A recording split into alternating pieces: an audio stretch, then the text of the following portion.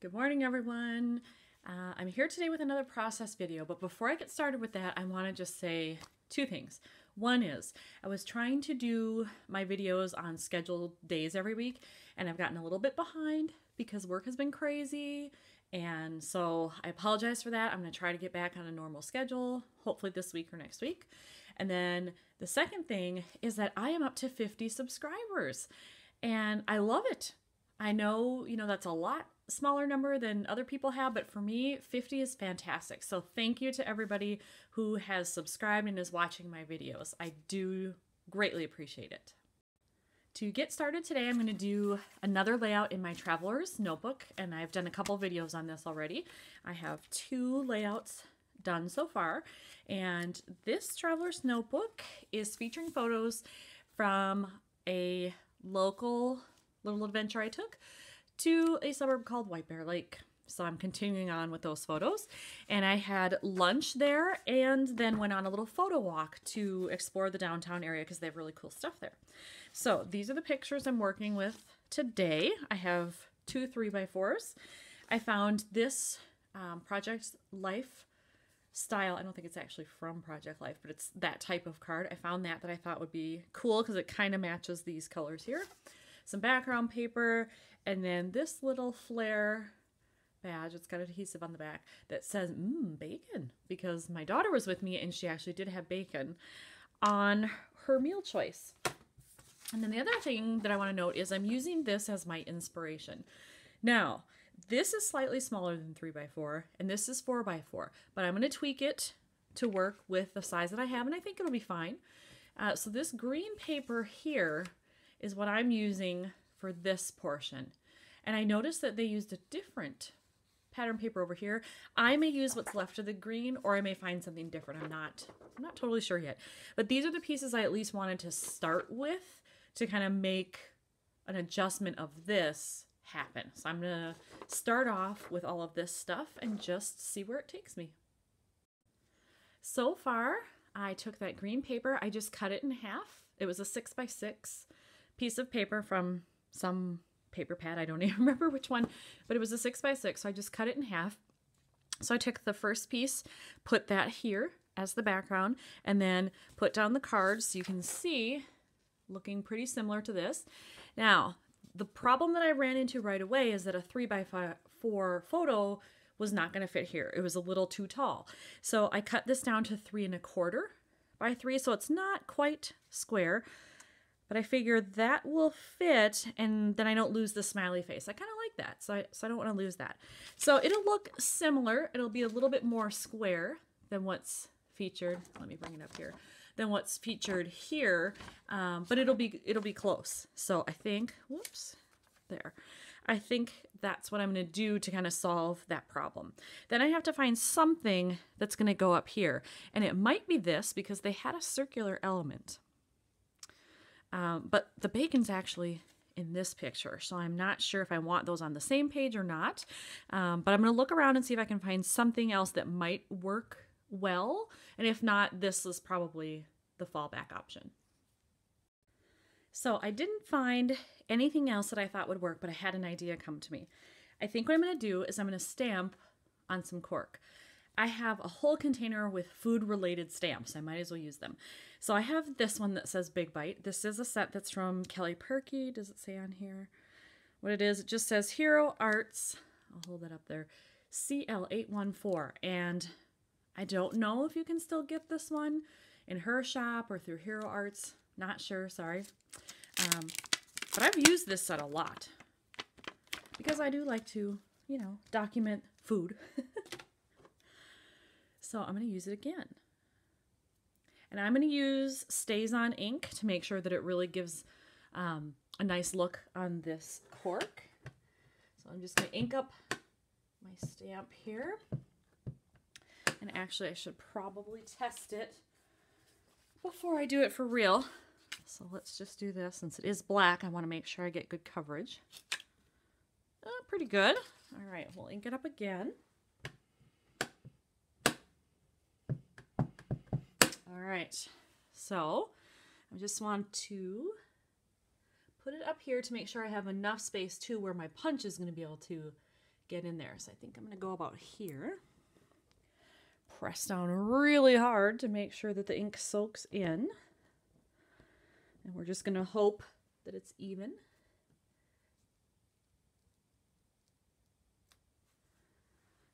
It's not totally perfect, but you know, good enough, I think, for this particular project. And I know some people don't clean off their stamps. I do, and I especially do when I use StazOn. I mean, look at that. Even with having cleaner on the pad, I mean, this pad is old too. Look how much gunk is on there. But even so, like, it probably all won't come off. StazOn really stains stamps.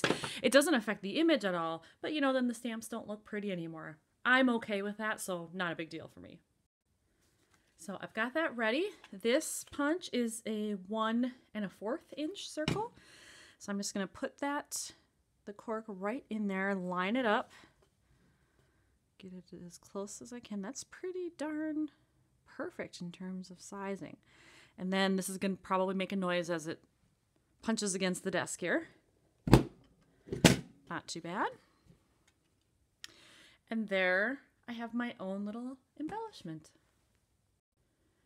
In the inspiration photo I'm using here, they have their circular element, you know, sort of off center because they want it on this background paper. So I'm going to do that too. So mine will go about right there. And as I learned previously, after I had made one of these and tried to stick it on, glue dots are not your friend when it comes to using cork pieces. So don't do that. So I'm just going to use my mono glue. In that photo, they also had a date stamp here. Now, I did a layout previously that also had a date stamp because I used a sketch or an inspiration photo for that one as well. So even though I already had the date in here, I do like the way it looks. So I did it again. Just for consistency's sake though, I did use the same date roller stamp. I have like 3 of these. So I kept it the same. So this is the Heidi Swapp one, and it's a mix of kind of the cursive or handwriting plus just, you know, a normal font for the rest of it. Now for this side, I sort of kept it with the same type of look they had. So here's their photo. This is some pattern paper behind, and it's overlapping that corner.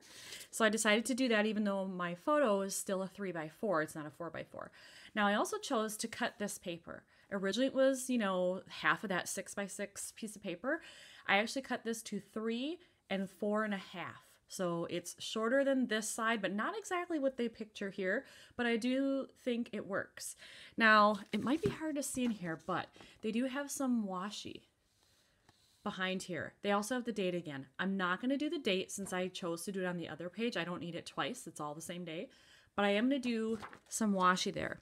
And I thought that since I had brought in some black here, and this is very dark, almost black, that I could maybe get away with using this washi. So I'm going to try it. If I don't like it, I can always pull it up, but I'm going to try it.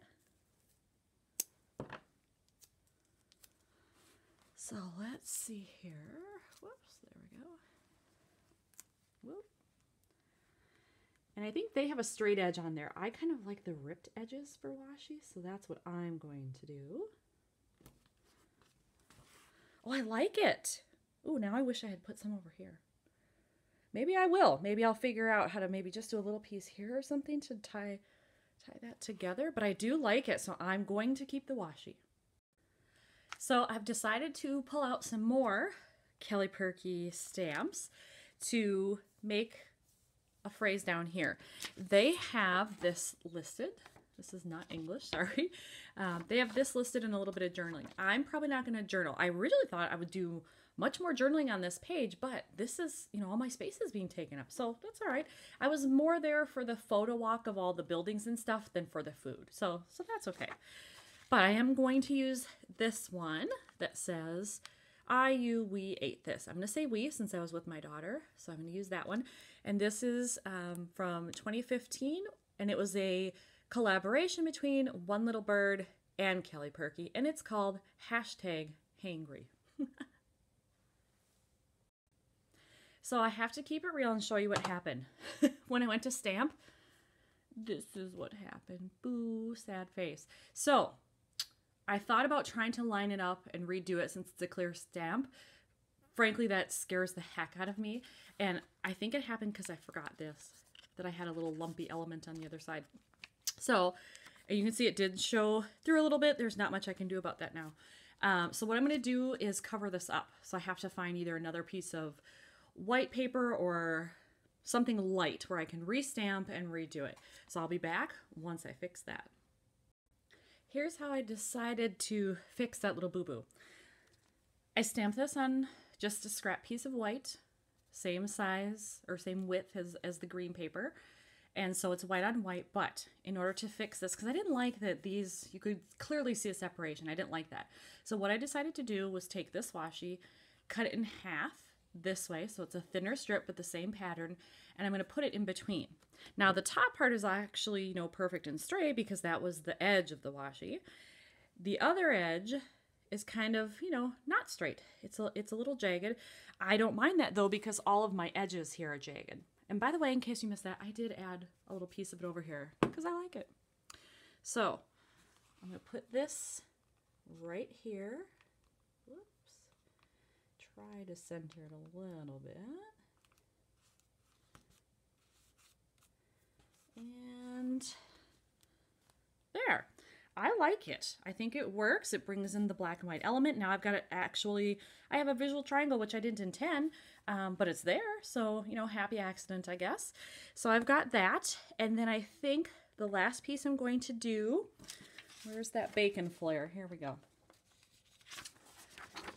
They have the butterfly over in this bottom left-hand corner.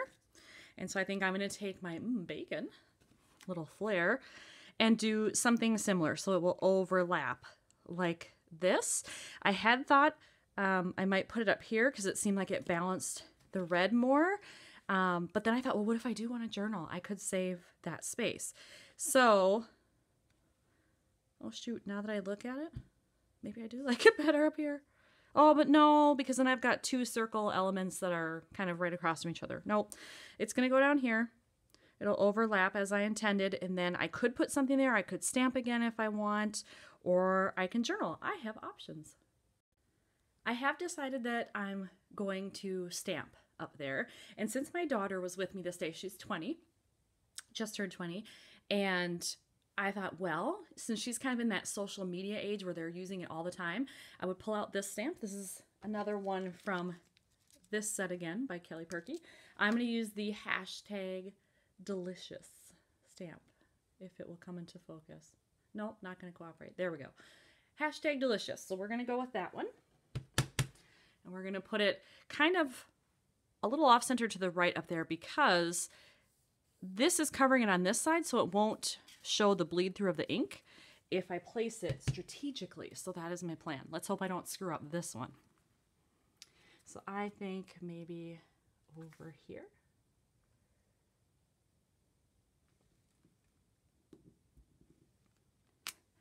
There we go. Hashtag delicious. All right, clean that off quickly. And I think we're done. So I certainly didn't journal as I had planned, and it came out a little differently than the picture. So here's the starting photo again.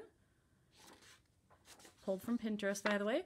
And then here is the final layout. So even though I had a snafu down here and I had to get creative with how to fix it, I really like it. I'm almost glad that happened because it worked out well in the end. So I hope you think so too. And thanks for watching, everybody. Bye.